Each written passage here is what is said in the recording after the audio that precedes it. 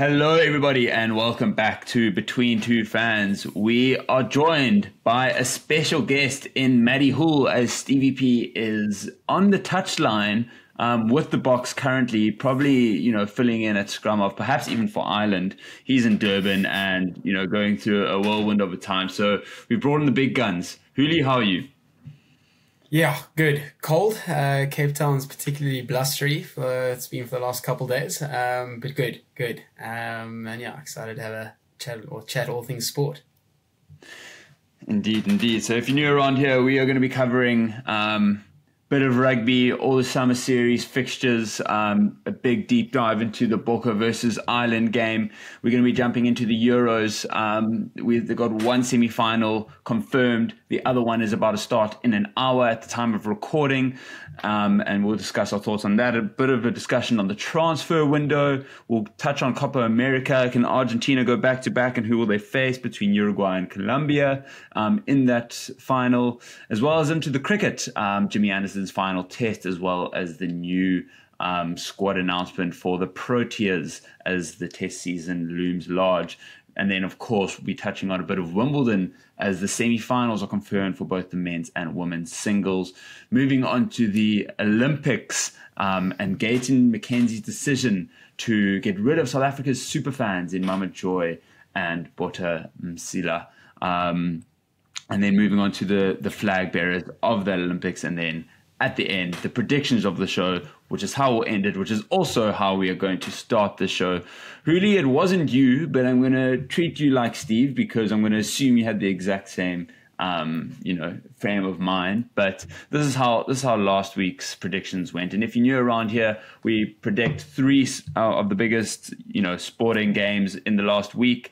And then the loser, we're on a race to 15, Steve and I, and the loser has to wear an opposition shirt of the winner's liking. And Hoole, you'll be pleased to know Steve is a Man United supporter, and there's no shadow of doubt I'm giving him that Arsenal shirt. So Hoole, as an Arsenal fan, I'm sure I might have to call you up to send it up with the courier guy up there to Joburg, and just let him wear it. So to get into the predictions from last week, of course, the big game was Springboks versus Ireland. South Africa going to win that one, 27 points to 20. So Boks won by 7. My prediction was Boks by 3. And Steve's was Boks by 12. Steve being 5 points from the correct answer, me being 4 points from the correct answer. So I've just narrowly escaped with a victory there, 1-0. Taking it to the Spain versus Germany game, that ended 2-1 to Spain, knocking out the hosts in a blockbuster quarterfinal.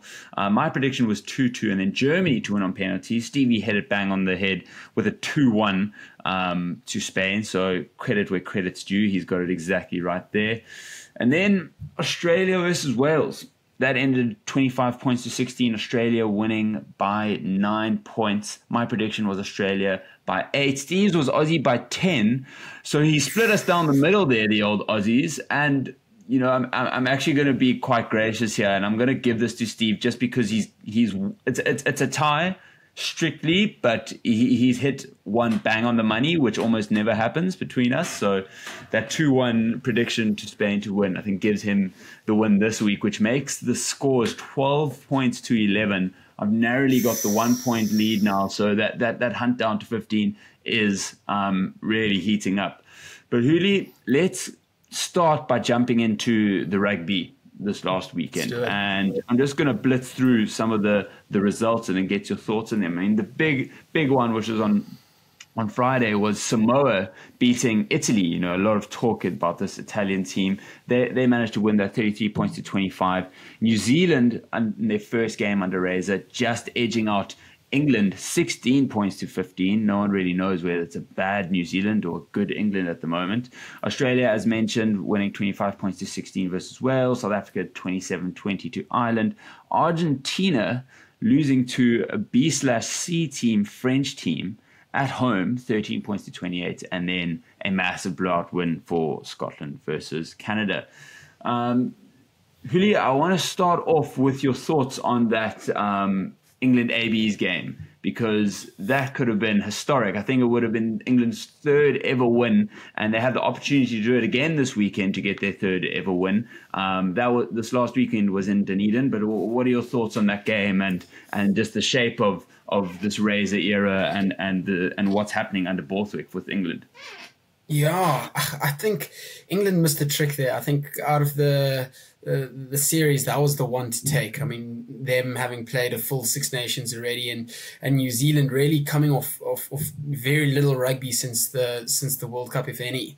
So I think if England were going to take one of the matches in the series, it was going to have to be that one. And I think they've missed the trick. It was interesting to see New Zealand under Razor, the selections he made. Damo at 10, who had a bit of trouble what do you with think of D-Mac there? Yeah, I mean, he almost cost the team at the end there, right? He got buzzed out. Having a kick to win it, or essentially bury the game, take them 4 points up. Doesn't beat the shot clock, but I mean, in general, I think he had a pretty solid game, no? No, he did. And I think it's going to be very exciting. I think Razor's going to play an exciting brand of rugby. And Damo, if he gets that kicking for posts right, I think is going to slot in there quite nicely, to be honest. So whether we should be scared 100%. or what, it's going to be interesting to see what's to come. Yeah, it's one of those already. I guess time will tell. And I guess one thing that you'll say for England, while they had all the time to prepare in their world, they didn't really know what they were preparing against.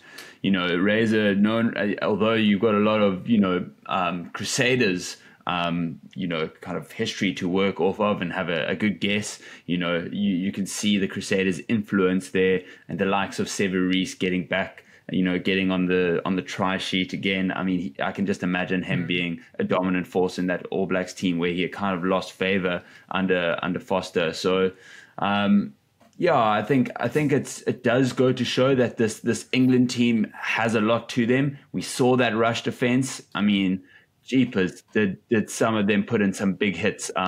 Chandler Cunningham South looks absolutely immense. Mario Toje seems to be stepping up. There's a really real physicality that the English are now bringing to their game, and that's it's so obvious to kind of see that from their defense that's come over straight from that book camp. But I want to just move on to your thoughts on the Samoa game and then beating Italy. I mean, Italy, you would feel like after that Six Nations, taking all the momentum out of, they just lost to France again because of a contentious kicking penalty that led to, Paolo Garbisi hitting the post and narrowly not getting that win, blowing out versus Wales. They had a really, really solid campaign there. You would have expected them to have gone away and got the job done versus Samoa, but not to be. Is that just away from home? Is it, or what's happened there? Or is it just the Southern Hemisphere dominance? Yeah, hugely surprising, that one. I must say, I saw the results originally and I thought potentially I hadn't seen the Italian team that they'd put out. And I thought maybe it was a second side or whatever, but it really was. It was a close to full strength side. And to go down to Samoa, who hasn't necessarily been, front pages. Since the World Cup. No, exactly. So very, very surprised with that one. And I mean, the odds were stacked in Italy's favor as well. So I checked those, and it's surprising, I must say. But I'm not sure. They don't play again. I see Italy play Tonga, so they don't have. Yeah, it'll be interesting. Obviously, those kind of Pacific Island teams come, what feels like a pretty similar approach to the game, very free-flowing, very physical, and it will be a good matchup for the Italians. But they'll have probably had to catch a wake-up and, not resting on their laurels. So it'll be interesting to see how that one goes. I mean, they'll really go back home with their tail between their legs if they are 0 from 2. But let's really dive right into what the listeners want to hear us talk about, and that's the Bokke versus Ireland. 27 points to 20. Just a quick recap on the game. Arendse and Colby doing the business, getting a try apiece. Arendse just the clinical finisher. Colby, as per usual, chasing lost causes at the end of the game. We've seen a lot more dynamic Boks now under the attacking shape of Tony Brown. Him quoting that, Damien Delindi has been their best passer, and all of a sudden he has been passing a lot more. Pieter-Steph du Toit is now, running the ball a lot more, looking like a bit of a Harlem Globetrotter, just flinging the ball left, right, and center, while still being a defense machine. I saw a stat that he completed 20 tackles versus Ireland, which is the fourth time a player has made 20 plus tackles in a match for the Springboks in the last 10 years. And 3 of those 4 times have been Pieter-Steph du Toit. Once versus Argentina in the Rugby Championship 2023, and the last one most recently in the Rugby World Cup final. So back-to-back, essentially. Although he actually played that Wales game, so not back-to-back. And then, of course, there was James Lowe, kind of the highs and lows on both ends. Quality finishing, but blunders at the back. And then, a couple calls that might have, not gone Ireland's way, and then finishing off with the penalty try. I wanna just get your high level thoughts on the game and what you saw versus what you expected to happen. For sure. It was quite an interesting game of rugby. There were so many talking points, many of which you've named. And one of the things that first kind of struck me was the number of performances that swayed from being really, really good to bad, and like kind of back and forward. You look at someone like Pollard, who had such a good start to the game and kicked really nicely for poles and was banging everything, and then suddenly something switched up, and I had to re-look, and I thought, is that Marnie up there? I had to double check. I've never there was one where he took it. I think it was on the right hand side from like the 10-meter line, and the frame didn't have the whole goalpost. It only had Pollard's from our view, the left hand one. And I was like, it's gone straight through the middle, not knowing that the poles were completely on the wrong side. We used to a Pollard. I think maybe we've become a little bit accustomed to, a Pollard that just slots 100% of kicks. Turns out he's human. No, very, very odd. And a lot of the strikes themselves just didn't look proper. So who knows? But another one was obviously James Lowe, you mentioned, and I think he's always in the thick of things for Ireland. He's become such a critical player and someone that's scored so many tries. He splits decisional, James Lowe. People aren't quite sure what to think of him, both as an individual in public opinion, but also in skill set, right? Is he just, one of those guys that walks in the hat tricks? I'm of the opinion that he's a little bit underrated, and he showed a lot of that, but I think it looks like a bit of his decision making let him down a little bit this last weekend.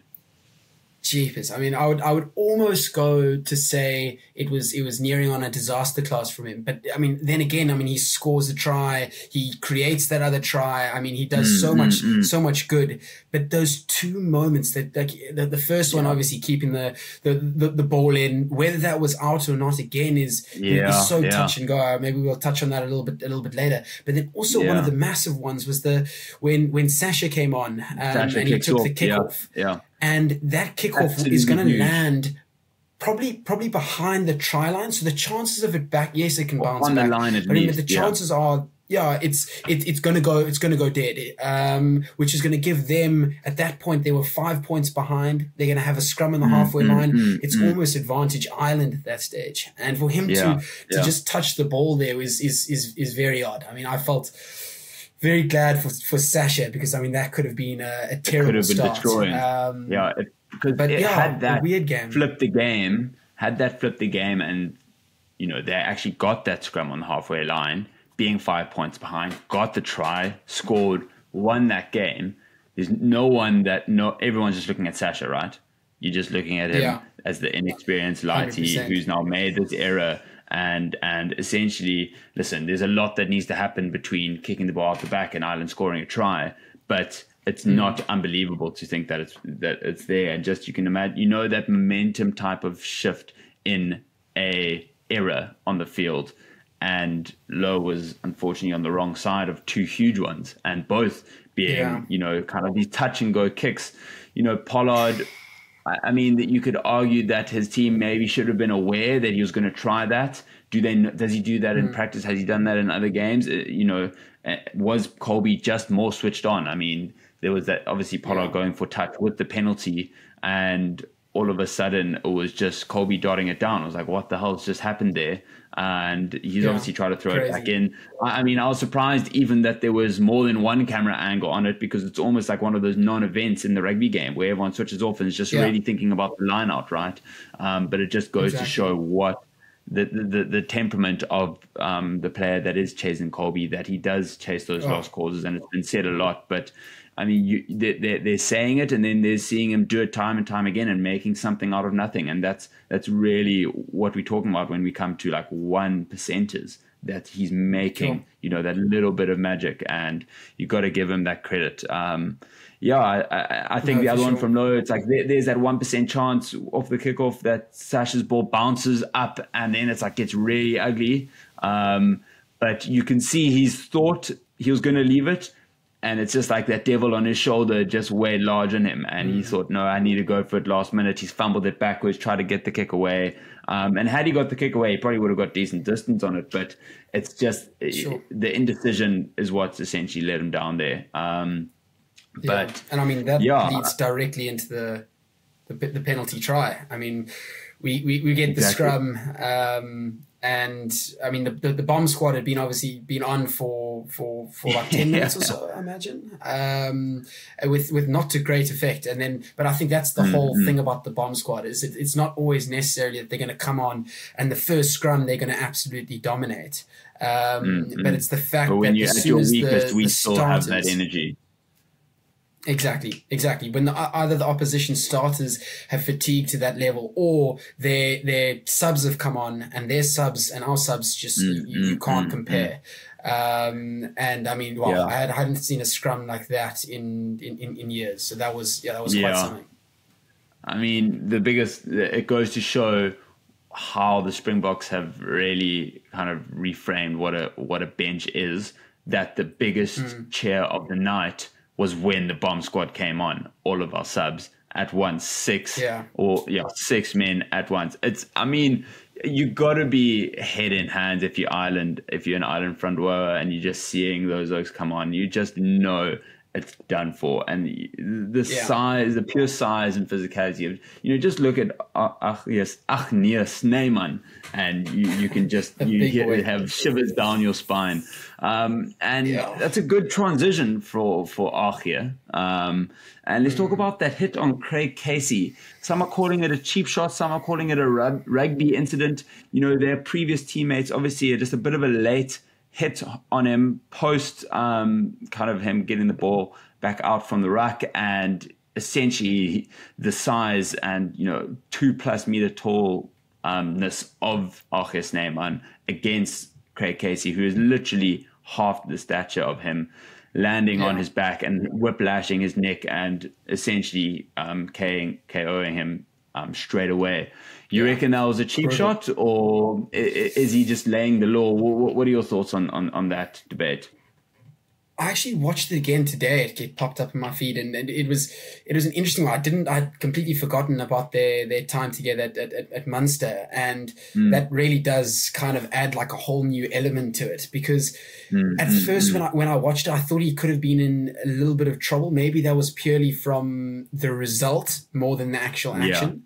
But I think it was brutal. I mean, it seemed unnecessary, and I'm hesitant to use that word because it felt like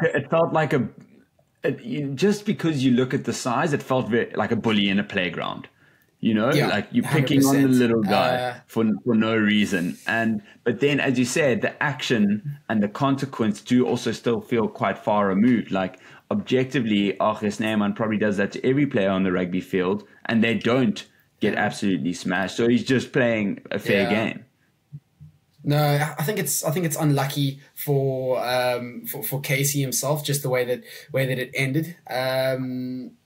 But yeah, I'm probably leaning towards a little bit more of a rugby incident than cheap shot. But the fact that their teammates also just Yeah, well, now soon to be rivals with his move to Leinster. So maybe it was a bit of a future laying of the law to say, listen, we aren't teammates anymore, neither on this field nor in the club rugby scene.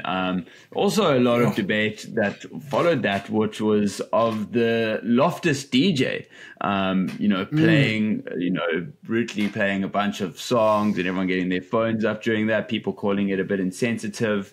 I mean. Listen, I think it kind of falls into the same bucket as for me, the Rassie song, and it's crowds and it's big atmosphere and people are there to like have a good time, and they are kind of worked up, and you need to work the crowd, you need to keep them entertained. They don't want to just kind of sit. I think they had only started that once he actually had started receiving medical attention. Obviously, had it been worse than it turned out to be. Obviously, he gave the thumbs up as he was leaving the field, and the DJ did tell the crowd to give him a large ovation as he was doing that. Yes. So it's one of those where, it feels insensitive before you like see the whole picture. Yeah. And I mean, the end story is he's all right. And then it was fantastic to see the thumbs up as he was exiting the field. But just talking about DJs and everything, did you hear the anthem? Or have you seen that video of the anthem? Man, unbelievable! Yeah, just like the best peak South Africanness. I mean, I've got goosebumps now just thinking about it. Like the hele weet nie wat ons weet nie. It doesn't get more Springboks than that. Like the tone of this whole series was already set, and whoever is head of production at Loftus, just take a bow. And the lady that sung the anthem, take a bow. Drickus coming out with the UFC belts. Like it would have been shocking had the Irish won that game. Just with how much knowing that the Springbok players are motivated by the South African people in that setting in Loftus, it felt like it was impossible. But that anthem was beautiful. Special. Yeah. But I mean, also since that loss, Hoole, I can because I have an Irish passport, but you as a South African citizen can no longer enter Ireland, without a visa, upon entry. So, it looks like it might be getting political. The person who announced it, even mentioning the rugby game and saying how we have, a lot of history, none more than the rugby. It's probably not a rugby decision, but I definitely think there are a couple of people that are happy about it. Yeah, it's an interesting old one, but what can you do? What can you do? Yeah. But I want to get your thoughts on the second game now, because we've already had Dan Sheehan ruled out with an ACL injury. Kerry Casey's obviously got his concussion, and the Boks have named their most experienced ever team with 990 caps and an unchanged 23, which feels like it's been the first time ever. What do you think Rassie's thinking here with this unchanged 23? Is there much to look into, or is it just simply, same formula worked last week, it's going to work again this week? Yeah, I think Rassie from his press conferences has made it quite clear. Almost the time for blooding young players and stuff like that, it's almost come to a temporary end, or maybe it's because of the magnitude of the opposition that we've come against. But he's made it quite clear that he wants to win. He wants to win from now, and he wants to win all games leading up to the next World Cup. More so than I think in the past. The past, there's been such a massive emphasis on trying to get more players or younger players involved and trialing different options and combinations and stuff. But I think now he's in, and at the expense of results, and he openly said that. Yeah. Oh, 100%. And he also mentioned a lot of how COVID affected his ability to be able to, kind of bring in that new group, losing a whole year and a half in the build up to the World Cup. Exactly. And I mean, I saw a quote from him in the newspaper today saying that he was like until the old heads start dropping the ball and start their level drops, they'll continue to play, because if they're putting on performances like that previous, I mean, there's like the Irish game, then there's no real need to make that many changes. So not surprised that we've gone unchanged, and excited to see that group of players playing together again, because again, we mustn't forget that before the Welsh game, I mean, we hadn't played any rugby as a national side since the World Cup. Yeah. So every game we play, I think we'll get better. And I mean, you touched on some of the injuries. Tony Brown influence. Exactly. So I think we'll continue to grow. We'll continue to get better. So I think that this next test is going to be probably even more exciting. Maybe more of a level playing field now that it's being played at sea level. I'm not sure your thoughts. I heard a couple of people saying, why didn't we play it at Ellis Park? What do you think about Mbombela, that? Bruce, send it up to Mbombela. Even PE. I mean, always Durban gets a lot of flack for not having the best record, I feel like, both rugby and cricket at Kingsmead and the Shark Tank. But listen, everyone's saying it's a foregone conclusion and the Boks have won. I don't think that's the case at all. I think this is exactly when rugby teams have seen kind of rest. You look at what happened to South Africa versus England, the massive hype for that France game. It feels just as big of a hype that it was before this first Ireland game. Look what happened to the Bulls versus Glasgow. They were told they were going to walk the final at home to Loftus. At altitude, that did not happen.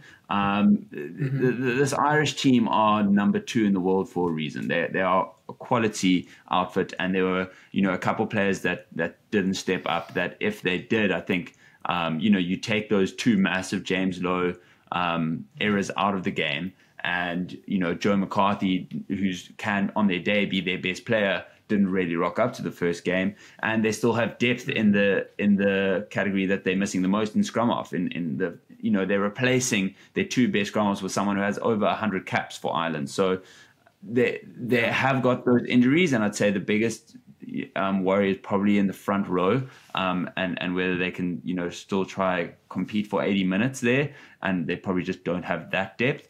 But otherwise, around the park, I mean, they are matching Springboks number for number still, and it's only going to be better if it's at sea level. So I think it's going to be a fantastic second game, and it's one of those Ireland are going to be incredibly stoked. If it's 1-1, they'll leave with that happy, and if it ends 1-1 for the Boks, they'll be gutted. So there's a lot on the line. It's not a dead rubber by any means. Yeah, definitely all to play for, and I think that playing at sea level is the massive is a big leveler. So I would really warn people against thinking that it's a foregone conclusion and that we're going to walk it, because I think they're gonna come out strong. I think they're going to be fired up from a dodgy performance from their side in the last game. So regardless of the injuries, I think they're going to be coming hard. I think it's going to make it a great test and a great spectacle. Absolutely. Hoole, the Baby Boks, unfortunately getting knocked out of the tournament we are hosting in a very muddy game against England, and they lost 12 points to 7. As the Baby Boks woes continue, and it's so funny because we are lauded for our school rugby system, but never really doesn't seem like we're ever able to really turn it up to the under 20 level. Do you want to give us a little insight into what you think's gone wrong there? 100%. I think the score was 12-17 to if I'm not mistaken. I think it was 12 all for most of the game, and they scored really late on to make it 12-17. Yeah, it's an interesting one, and I've also seen a lot online. A lot of questions. There's I can't remember his name, but there's someone that's quite prominent on X, the platform, saying, how can we have or claim to have the best schoolboy rugby system if we're not even making the knockout phase of the under 20 World Cup. My understanding of it is that South Africa Rugby used the competition as almost a trial period. They use it to gain an understanding of which players are almost worth investing money in and time into it. So you've got an example of someone like Bruce Sherwood, who was massive at schoolboy level at Bishops and got signed for Western Province early doors. Has then had injuries and stuff like that, and there's kind of people have almost started forgetting about him. They gave him this opportunity, and he potentially hasn't taken it. So what you'll probably find is that people like him. Another one is Kun. I don't think he put his hand up, and I think that's very much what SA Rugby uses it. Is we use it as this trial period to really gain an understanding and give feedback to the unions. Like, is this guy worth investing in? So yeah, I'm not. I would advise people against losing their heads and about the whole system and blaming this person and that person for it, because I do think we mustn't forget that we are world champions. We were world champions in 2019. For the last 8 years, we've been It seems to be coming right by the time they get to senior level, right? Exactly. The system works. So I just don't think we should be losing our heads at the results. Of course, disappointing, but I don't think we should be losing our heads. Yeah, no, it won't lose sleep over it. Obviously, you want to see all levels kind of do well, because it's exciting being able to watch these players. But yeah, 2 losses to Argentina and England, unfortunately, means we're out of that run. Hoole, talking about teams that are out of tournaments, let's move on to the Euros. And last night, it was France who bowed out in their semi-final clash with what feels like now are absolute tournament favourites in Spain, winning 2-1 goals from Dani Olmo and the 16-year-old wonder kid, Yamal, whose dad is younger than Yamal's teammate in Jesus Navas, who seems to be the last remaining kind of, golden generation Spanish player from those 2010 glory days. But they managed to get through. For me, I think it might be controversial, but I think this France team are absolute serial floppers. The counter argument might be that they've won a World Cup, and they did blitz that World Cup, and credit to them. But go back to 2016, they were easily the best team of the tournament, somehow lost to Portugal, a team that was very average, largely just had a kind of Ronaldo carrying them, and he got injured in the final. They win that next World Cup in 2018. Don't really go very far in the last Euros. I think they made it to the quarters. This last World Cup, obviously taking it all the way to the end in a final, Kylian Mbappe with the hat-trick, but still not getting it over the line in the penalties. And now again, this is like being it feels like every single tournament over the last 10 years, they've rocked up as favourites and they've won one. 1 from 5 for me with this type of squad isn't enough. And I've just seen that Deschamps has been given another contract, but I don't know. What are your thoughts? Do you think that's harsh, or do you think that's apt? Not at all. I think they were incredibly poor. I've heard there's missing posters all over the world. Everyone's looking for Mbappe because he obviously wasn't at the Euros. But the stat for me that blew my mind was the fact that they hadn't scored an open play goal until the semi-finals. It's one open play goal the entire campaign. With the talent at their disposal, that just can't be happening. Very, very poor. I thought one of the better games of the Euros, which has been an interesting, I don't want to say dull, but an interesting old Euros. It's been dull. Let's just call it dull. Can we call it dull? Okay. Let's call it bloody dull, because it has been. I've been thinking about this a lot, because I actually started out at the Euros and I was hyping it as one of the best tournaments because all the fans get together. But you know what it is? The group stage let it down. The group stage is where you get the 3-4s and the big ones, and then all of a sudden some oak you haven't heard of shoots into the leading goal scoring lead. There was a nice story with Georgia and maybe a bit of a story with Romania, but otherwise, the teams that have got through, like France got to the semi-final, they've been average, England have won one game in 90 minutes, and they're in a semi-final, looking to bag their place in a final. Netherlands are going to potentially get to a final, having come third in their group. You know, literally the two most interesting teams then met in the quarterfinal, which was Germany and Spain. That was a great game. Yeah. But other than that, it feels like no one really has rocked up. No, I tell you what, I'm going to say give me AFCON. Give me AFCON. Because people give AFCON a lot of grief. And I think it has been much more exciting than this year's Euros.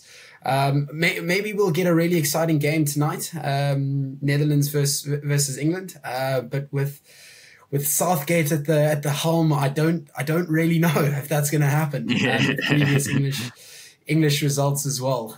Maybe that also just gives us a little place to go into there. Is what do you think about old Southgate? Do you think is he disrespected? I know he's got one of the best records as an English manager. I mean, he's got England to a Euros semi-final again. I mean, is he disrespected? Can you call someone disrespected? But then just the style of football is just not what everyone wants to see. What do you think?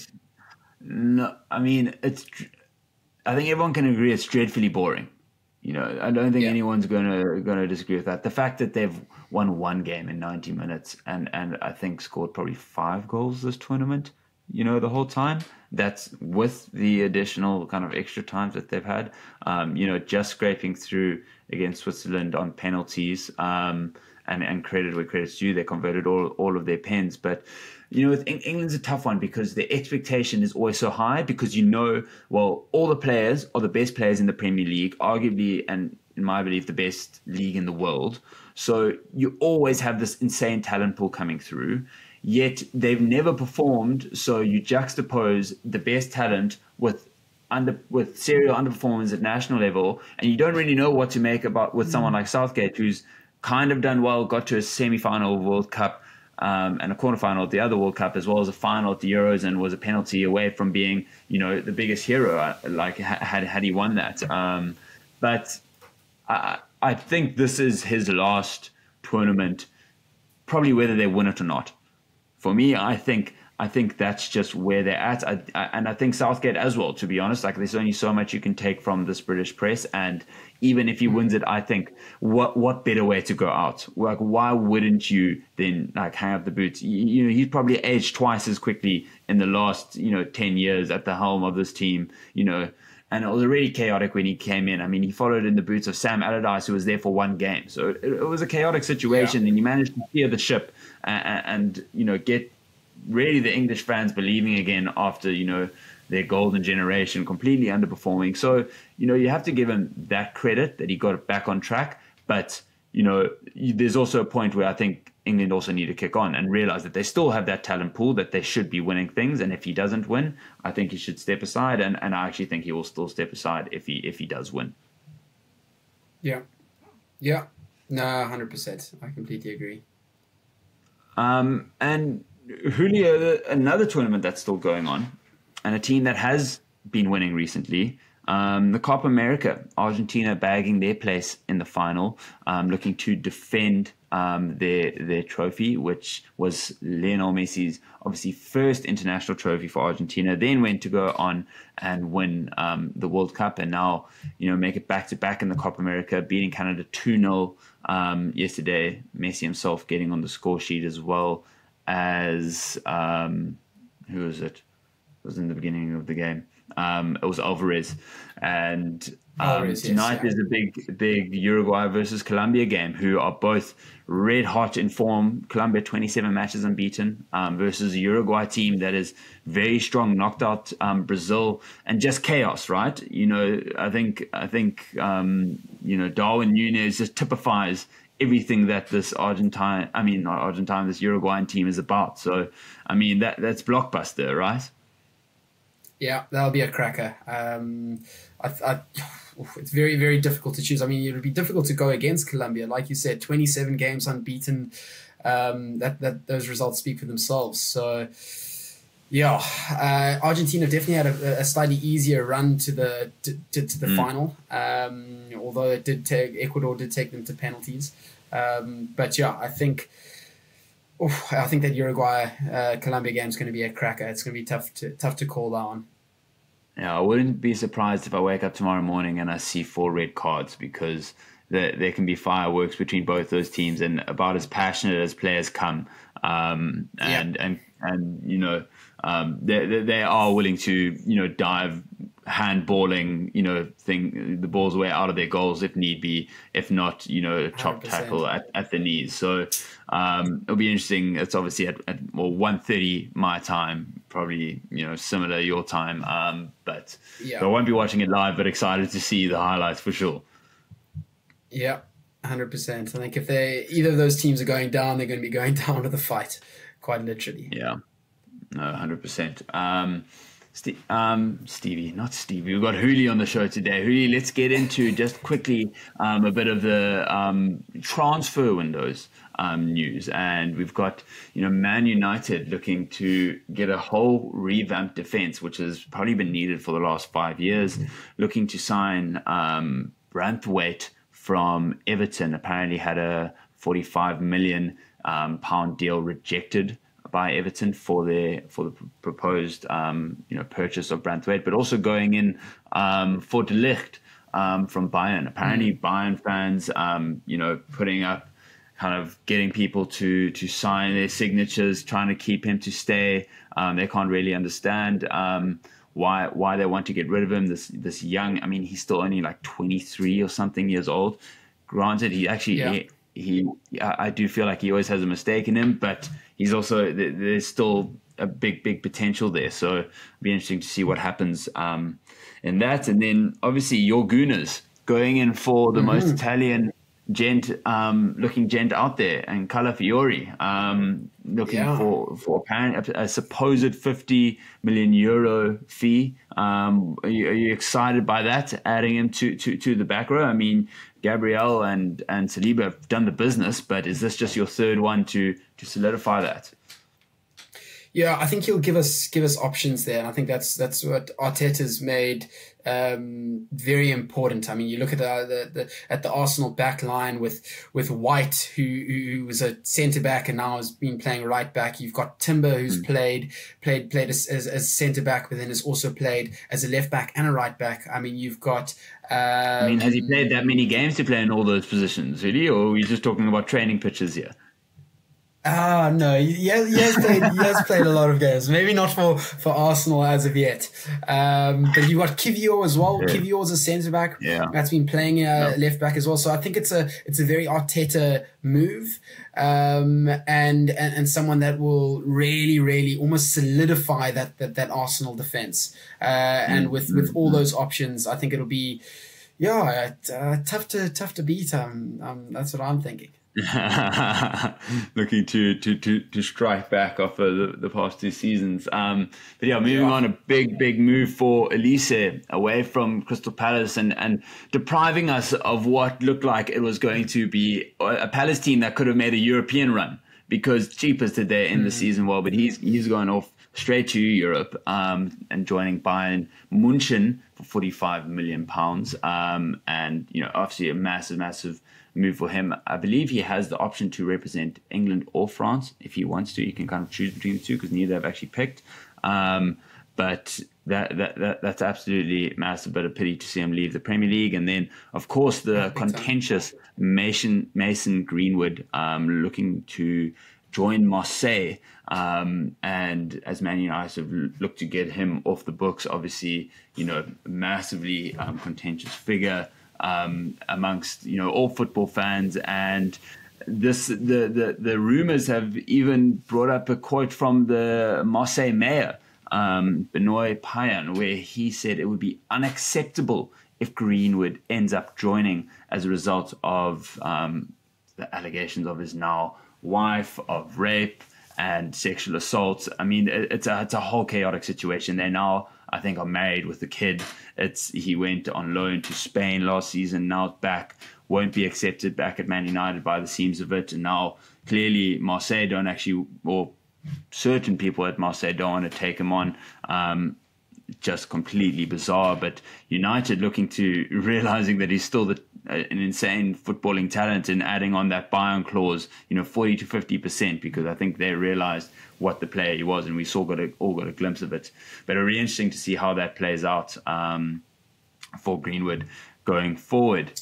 Hoole, let's jump into the cricket, and it is stumps officially at the end of day one of England versus West Indies in the first test, and Jimmy Anderson's final test as an English player. He ends up with over 180 tests, unheard of for a fast bowler, just ludicrous.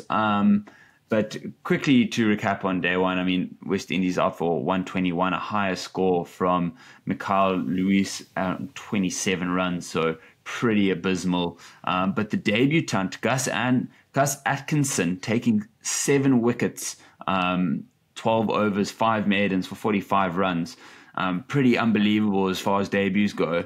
But I'll tell you what, he's robbing James Anderson of a bit of a glorified running, because he needs 8 wickets to overtake Shane Warne, to become the second highest wicket taker of all time in Test cricket, only behind Muralitharan. So, I mean, now he's left Anderson the task of, getting, I think it's now going to be 7 wickets in his final innings. So a pretty steep battle. Oh, if anyone can do it, Jimmy can, though, eh?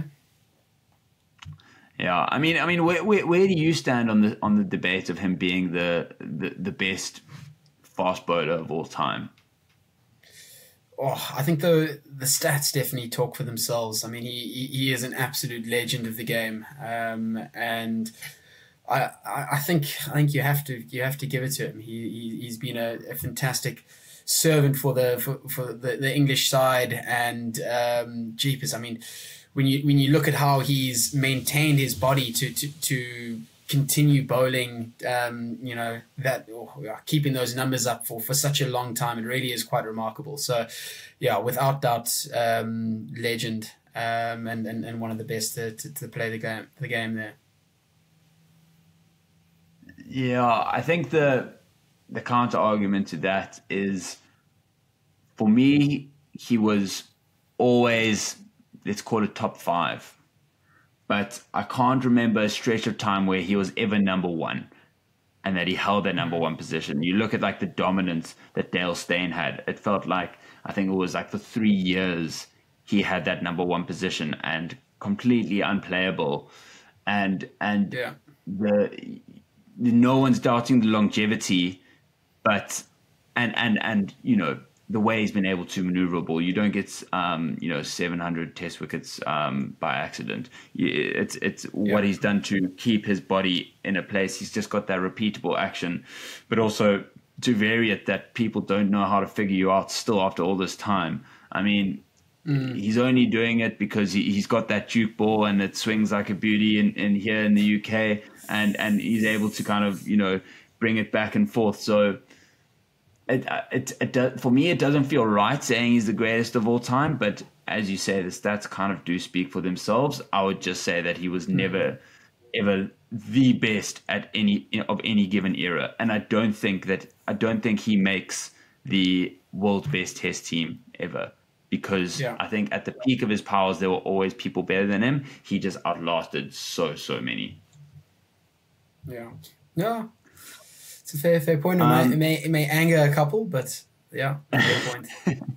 I mean, that's kind of what our job is, to be fair. But moving on to the Proteas Test squad, that's been announced this week, and it is a pretty similar one to what we've had. Let me just quickly run through it. We've got Temba Bavuma captaining, David Bellingham, Matthew Bretzker joining, which, if he plays, will be his first or his debut Test series or Test cap after a really good season with the Warriors.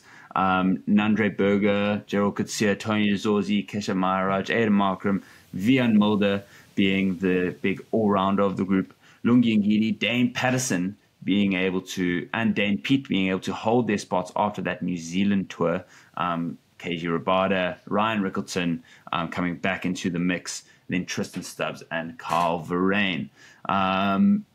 yeah, Hoodie, I mean, any shocks there for you off of that list?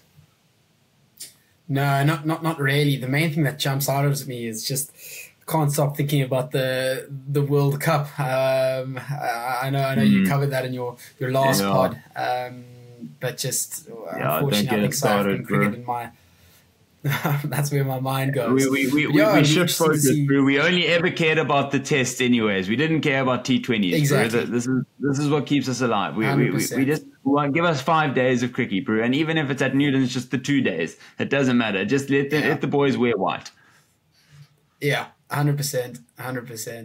But yeah, it'll be an interesting test series after you're watching take on England as well. So yeah, pretty stock standard squad, I think. But yeah, it's going to be nice to see the guys playing white.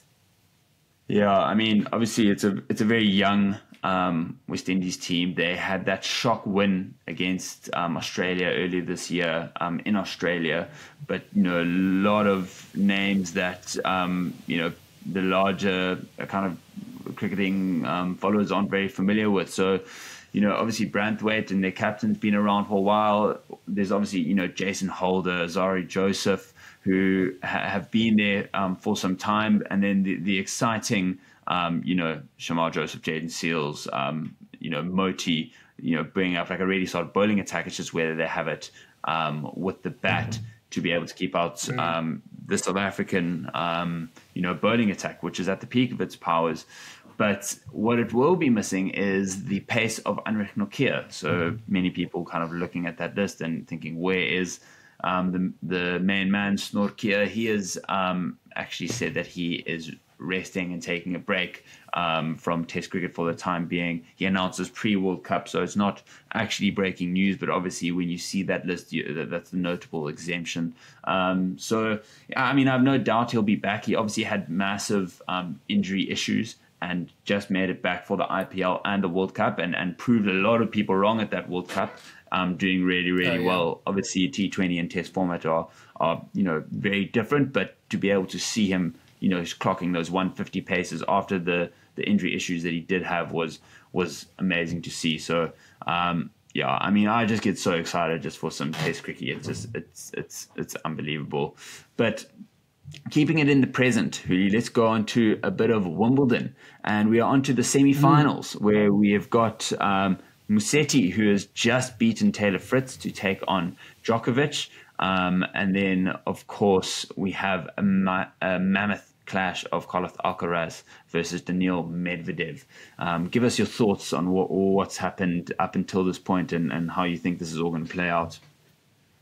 Yeah, it's been an interesting old Wimbledon as well. Taylor Fritz had that massive game against Zverev as well. That went to Zverev being 2 sets up and losing in 5. One of the most amazing games I've seen with just 2 players that are serving so big and so accurately. It was really quite a spectacle. Musetti beating Fritz as well. I watched some of that game as well, and yeah, Fritz just looked like he got a bit in his head. He got a little bit frantic and wasn't able to kind of calm himself down. Then you've got Dimino that's just withdrawn against, so he didn't play That's against. Big for Jock, having just come back from his injury. I mean, any time that he's able to rest a little bit more, versus his competitors at his age is only going to help, right? Yeah. Oh, it's massive. And I mean, seriously unlucky for Dimino, who appeared to get injured in the very last point of the game. Yeah. So it looks like he wins the point and then he goes down holding his leg, limps to the net to shake Phil's, the Frenchman's, hand. And yeah, it looks really unfortunate for him because he was playing really good tennis. And I think that matchup between him and Jock would have been a really enjoyable match. But now Musetti against Djokovic again. Is this Djokovic getting a fairly easy run into the final potentially, and to face the winner of Medvedev, who I hear Kyrgios calls the Slim Reaper, which I thought was funny. And Alcaraz, yeah. I mean, it was actually fantastic. No, carry on. Go on, Dan. No, Oh, I I was, just asked. Kyrgios was. Yeah, I mean, Kyrgios is he's actually unreal in the press box, bro. I love him there. I mean, I saw that practice round So that he good. had with Jock as well, bro. I'm desperate for him to come back. Say what you want about his temperament, but when he's on the TV, you bloody watch. Yeah. But No, I exactly. mean, I think it's also it's a bit of what tennis needs, right? Oh, 100%. I mean, just listening to him commentate on the Fritz Musetti game was just so entertaining. I mean, he's got such a level of insight and such a relevant level of insight that's just so fantastic to listen to. So yeah, I would love to see him back in the game. When we will see that, if we'll see that, we'll have to wait and If we'll see. see that. Um, Yeah. but hopefully, huh? Yeah, of course. But as you said, it's the big boys who are left, other than Yannick Sinner, who was knocked out by Medvedev in 5 sets. So, no one's really going through this in clean sets other than Jock, who now actually has that extra break. Clean 3 sets versus Holger Rune to win in the round of 16, not having to play a quarterfinal.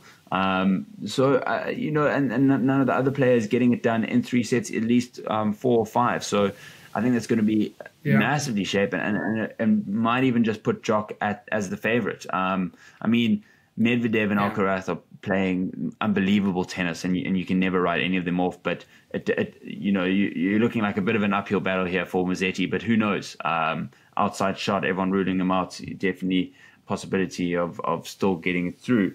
Moving on to the women's, we've had all the quarterfinals played, and we've got the semi-final matchup between Krejcikova versus Rybakina in the one semi-final, which will be happening tomorrow, and then Vekic versus Paolini. But I mean, between them, we've got number 4, 7 rank, number 31, and then an unseeded in Vekic. So largely, a lot of the big names are out that you expected to be there. I mean, last year's finalists of Swiatek and Ons Jabeur, neither of which are there. Coco Gauff out, Svitolina out. So it's kind of you could feel like anyone's game there. Oh, 100%. I think a number of those big names, surprising that they've been kind of eliminated. Even today, Ostapenko went down, and as the 13th seed, she also would have been probably seen as one of the favorites in those that were left. But yeah, definitely anyone's game. Now that we're in the semis. For sure. Hoole, we're going to move on to the Olympics, and to start off with, we have the announcement from our new sports minister in Gayton McKenzie, saying that it's the end of the career of the South African Superfans, Mama Joy Chauke and Buta Msila, who were South Africa's Superfans attending events like the 2023 Rugby World Cup. I recall they went to Australia for the Women's Football World Cup, likely would have gone to the Olympics for the Olympics now in a couple of weeks' time in Paris, but just for the World Cup alone, it appears that they've cost the South African taxpayer in the region of about 1.3 million rand. And this big debate whether they are custodians of South Africa. They're the flag bearers of the country and representative of having our support there, and beyond just being someone to support on the field, with the TV obviously always kind of circling back to them, act as almost like a tourism kind of symbol in showing kind of what South Africa is and about. Which side of the debate do you sit on? Are you gonna miss the Superfans and Mama Joy, or do you think Gayton McKenzie knows what he's doing here? Oh, it's an interesting one, and I know you've got a strong stance in this, so I'll let you speak mostly. But it is interesting because I think a lot of people's opinion on the matter changed, because initially you saw them at a lot of the fixtures, whether it was the Rugby World Cup or wherever, and I think a lot of people initially said, like, what are they doing there? How can we be paying for this? But then it was almost that I got the feeling, and definitely what my own feelings was that I almost became to enjoy seeing their faces in the crowd, and I almost got that sense that there was a little bit of South Africa there, so I think my opinion personally changed on the matter. It is a rather large sum of money that has been used to take them around, so it's difficult to argue against. But what are your thoughts? Because I know you were vocal on X this week as well, if I'm not mistaken.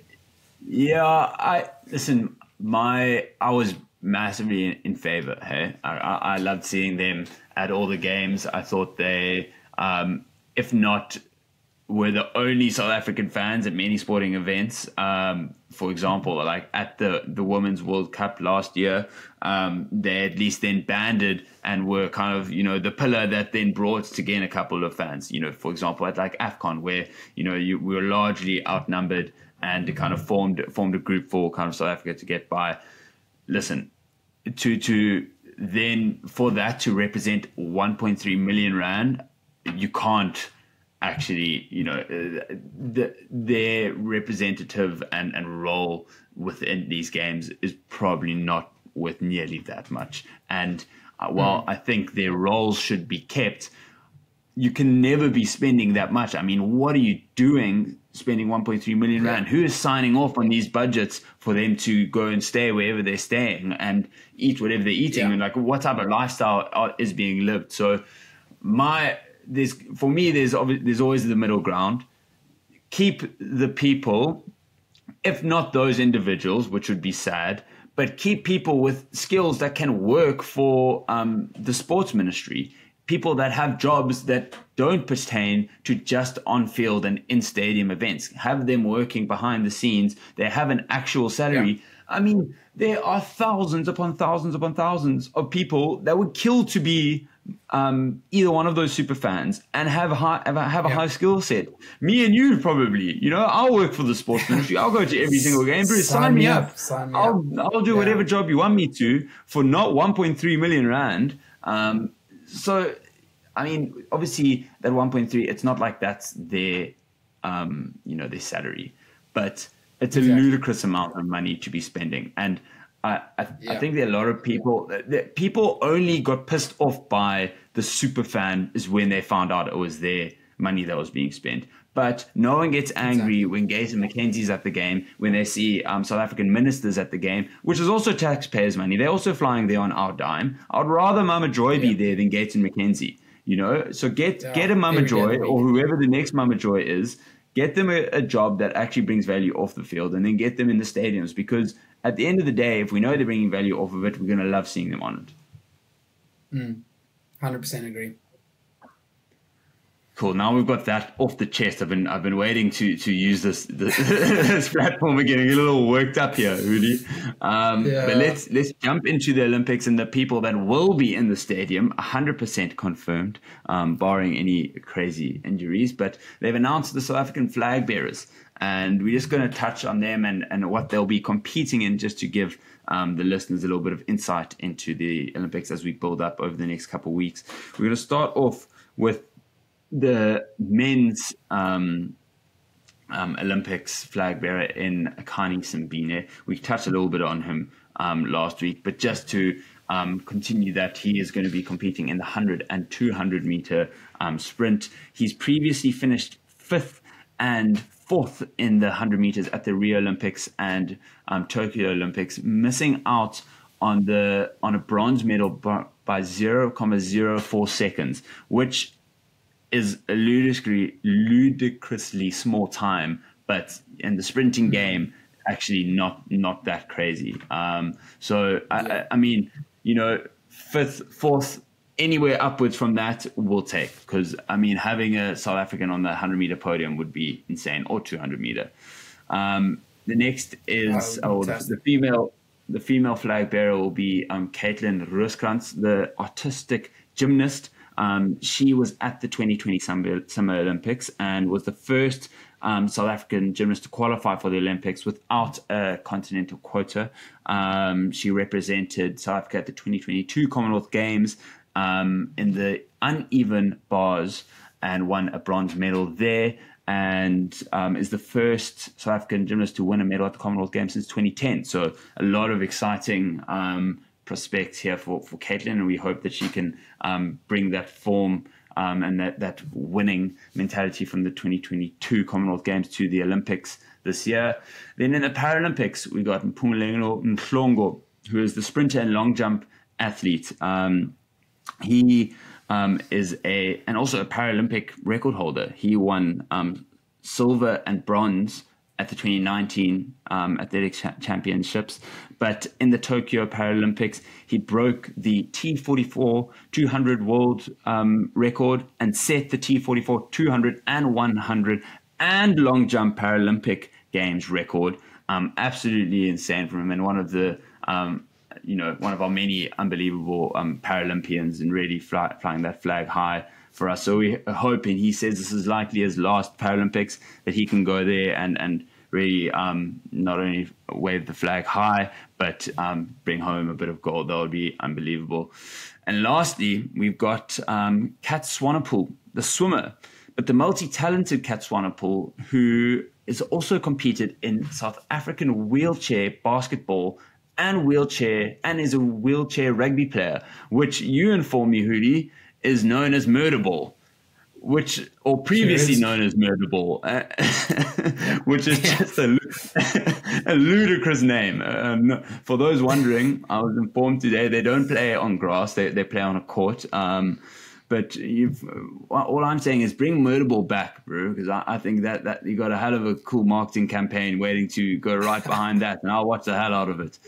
So maybe Kat will be a swimmer and a Murderball player in the future for the Paralympics. But she only took up swimming in 2019, competed in the Tokyo 2020 Olympics. Obviously, only actually happened in 2021 because of COVID, but missed out on bronze, coming fourth in the breaststroke 50 meters. So hopefully she can go on to claim, again, some silverware for us. Huli, let's move on to the golfers. And there's been a lot to be said between LIV golfers and PGA golfers. It turns out that this rivalry extends outside of just, individual, and now kind of flooding into the Olympic scene.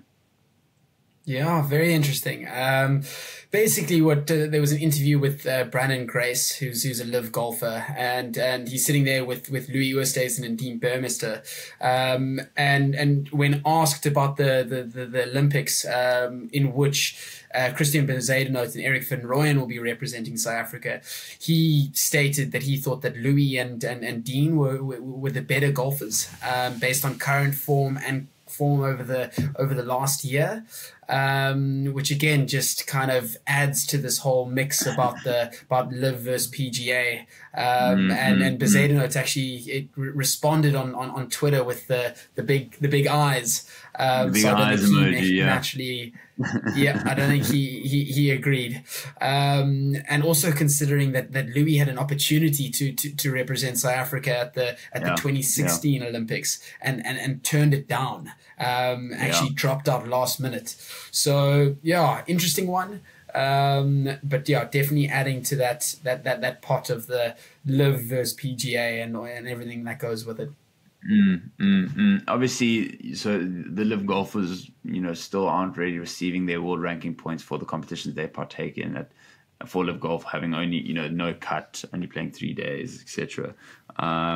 It's never nice to kind of see it overflow to like you always feel, and I'm sure they do, typically on the South African circuit, at least it's like you'd assume they put that aside, but obviously the LIV players thinking that although they've gone there largely for the money, and absolutely not blaming them, I'll do the exact same thing, but they're still believing that they are the players of choice. And I mean, for Louis, it's tough. I mean, he opted out previously and won't really, might. I mean, golf careers are very long, so he could, easily have another actual opportunity. But you don't know how often it's going to come around. And maybe it's just one of those where you're looking over your shoulder and thinking, geez, what could have been?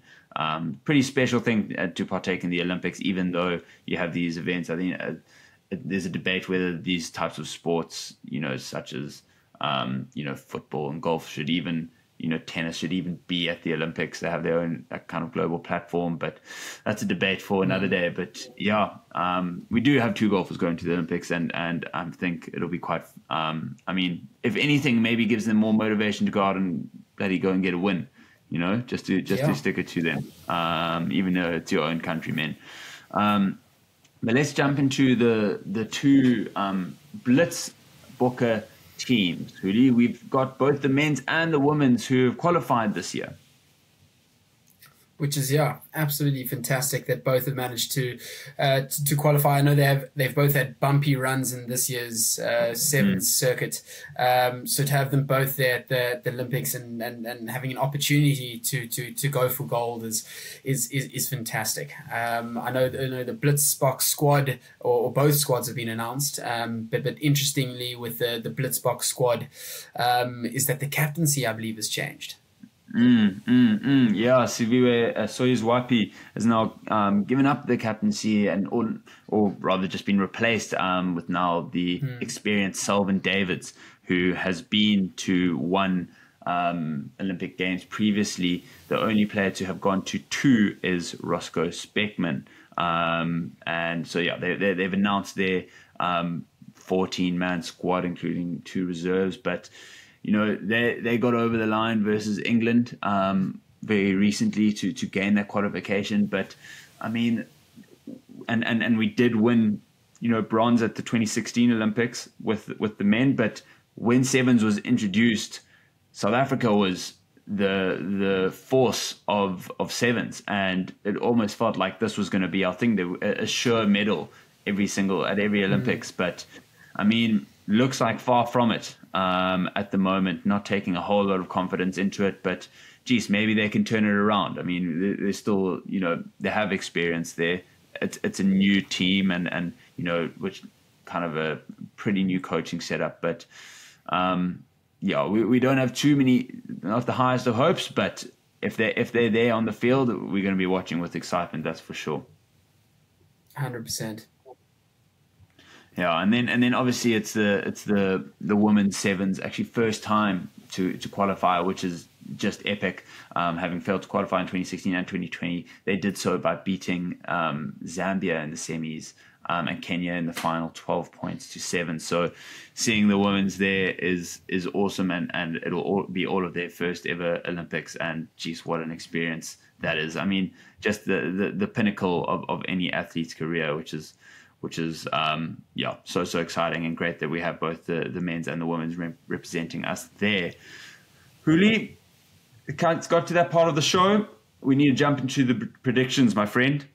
And it just depends. Do you want Stevie to take on and wear that Arsenal shirt, or do you want me to wear that Arsenal shirt? That's really what you're fighting for right now and right here. So we've got 3 fixtures of the week. We're going to go through Springboks versus Ireland, England versus New Zealand, and again, which has actually started. So don't you dare have a look at the score. But England versus Netherlands, the reviewers already know that score, so you will laugh at us when we get this prediction wrong. But Hoole, let's start off with Springboks versus Ireland. What I'm going to do, I'm going to count us down in 3, 2, 1, and then you got to say which team you think's winning and by how many. So, have you got a score in mind? Yes, I do. I'm confident, okay. And I think it's going to be a winner. Okay, well, I'm ready when you are. I'm going to count us down now. 3, 2, 1. Springboks by 8. Boks by 12. Okay, big. So another close-ish affair, but Boks having too much for you. You reckon?